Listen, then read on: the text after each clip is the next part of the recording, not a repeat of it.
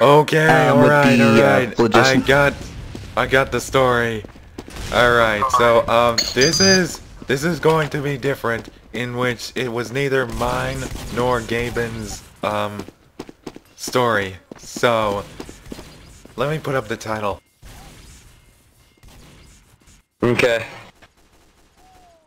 Muck meets Mincino? I'm gonna guess it says Muck meets Micinno. So, That's okay. Micinno. Alright. Yeah, this is a Pokemon fanfiction. Yeah, it's probably gonna end horribly. Alright. Okay. Mincino wandered through the meadow, picking up flowers as she went and putting them in her hair. She was supposed to be running errands, but since it was the last day before a hurricane was going to pass, she decided she would do something fun before she worked. Finding a rose and a dandelion, she entered the town and went toward the berry shop to get some extra food just in case. What kind would you like? Asked the Espeon at the corner. The Mincino thought. The Mincino.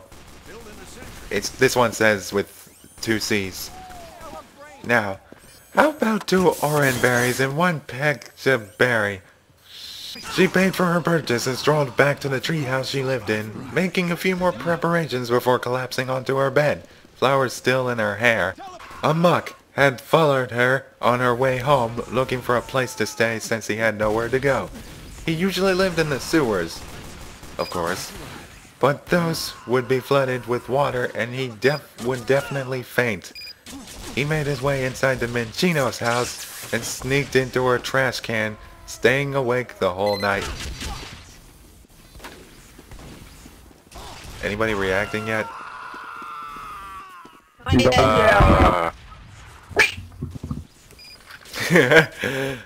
The Mincino was jerked awake by a crack of lightning, making her yelp in fear. A few more were heard. We're heard. I already ate my s'mores. So anyway. Ah, damn it, you guys made me lose track. A few more we're heard, and she decided to get something to eat while she was awake. Still dazed, she wobbled toward the fridge and took out a pecha berry, eating the only one she brought. She ate it until only the leaves were left. This is a recurring typo. And opened the trash bin to find a huge purple glob in it. The Mincino shrieked as a huge blob of goop covered her, poisoning her. She wished she had saved a pecha berry and fainted before she could even eat the orange berries. I thought these were pecha berries. I thought I knew everything. The muck splatters his way out of the trash, picking up the Mincino with his oozing sticky slime-filled hands. He decided the best place to hide his victim was in his belly, and tossed her into his enormous maw, drenching her in slobber before greedily swallowing her. The muck now had the treehouse all to himself, but before he could rest, the front door opened. Alarmed, the muck condensed beneath the couch in the living room before the Pokemon entered the room. It was the berry shop owner, Espeon. She had heard the Mincino scream and decided she was strong enough to save her. What do you think it was? Asked a voice. It was deeper and sounded as if the Pokemon was a dark or steel type. This sounds a bit racist. I don't know why, I just think it might. Hey J-Man, what are we doing? I'm reading another fanfic. I'm assuming Becky Man. Whoever it was, he was obviously the boyfriend of the Espeon. Husband of boyfriend. I'm sorry. This story is littered with so many misspellings. I don't know where the Espeon, but she's not here, and she wouldn't be outside when the Espeon hadn't finished her sentence before her frail body sank to the floor, her eyes rolling back to the back of her head. A poisonous gas had filled the room without the Espeon noticing it. The other Pokemon then revealed itself as an Umbreon as he dashed into the room, picking up the Espeon by his mouth and trying to sprint away. The Umbreon could see the exit, but he blacked out on the porch. The Muck slid over to the porch, dragging both the Umbreon and Espeon inside what he had now proclaimed as his domain. The Umbreon seemed to be the stronger one of the couple, so the Muck decided to eat him and store Espeon, just in case they recovered from their poisoning. The Umbreon was pretty much the exact opposite of the Espeon. His body was stuffed and his fur straight and thick. The Muck placed the Umbreon into a slippery tongue, making his prey slide around like a slice of butter would on a frying pan.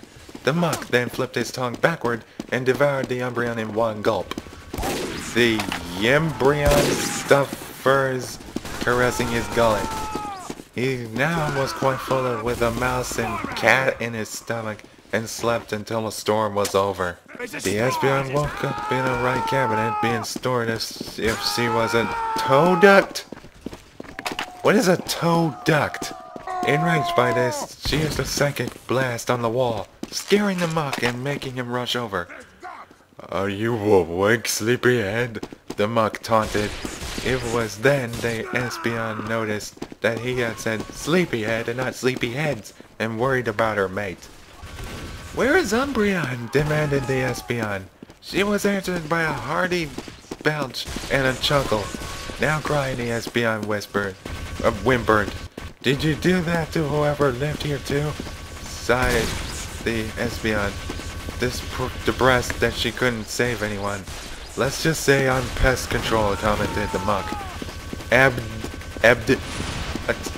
Okay, I'm reading this word. It's A-B-D. What is that supposed to be pronounced? Abd? Abda. Sure. Abd, a mouse, and cat both were the pests I had to rid of.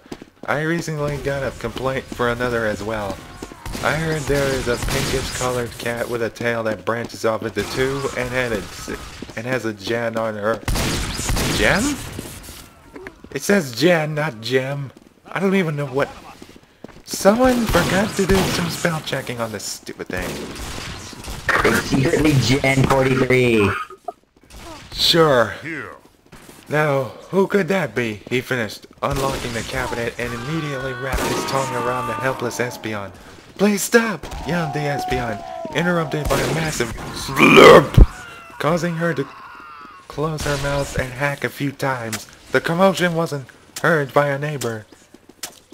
I'm pretty sure my neighbor Paul might be hearing this, and wow, this is going to be awkward. The Espeon eventually submitted to the Muck's will, being pushed down through the narrow gullet and into a small opening. The Espeon was then greeted by a claustrophobic cage of a stomach. I'm sorry, tongue twisted. And she had to curl up into a ball inside the oval-shaped belly. The Muck decided he was the new owner of the house, and he would soon own many others in the neighborhood as well. The end.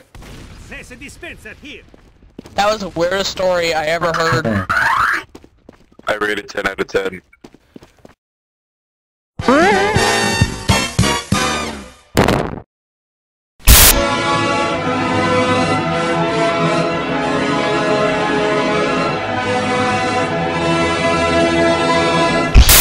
And he was so scary that they all died at once.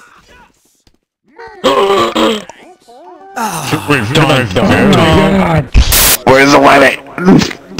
Leave me! Leave me alone! Do you have an enforcement? Rabbits in hell.